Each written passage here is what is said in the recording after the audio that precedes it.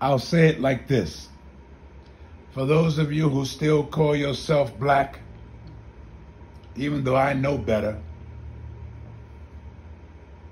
if you believe Black Lives Matter, then stop putting your hands on your woman. If you believe that Black Lives Matter, stop leaving your children.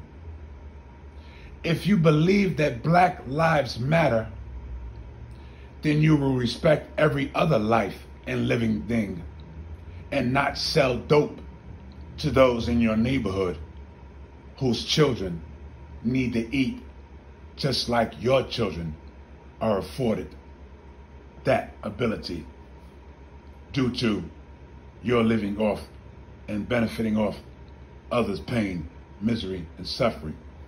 So until you start loving your woman and yourself, you don't believe Black Lives Matter.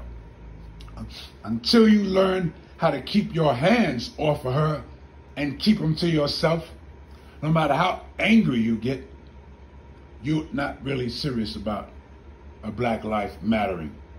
Stop putting your hands on her. She's a flower. And the moment you touch a flower in the wrong way, it withers. And the moment you walk away from your children, since you say Black Lives Matter, those words fall on empty ears. You take that, hold that, and let that bring you back to that which is. Because anything else is mere speculation.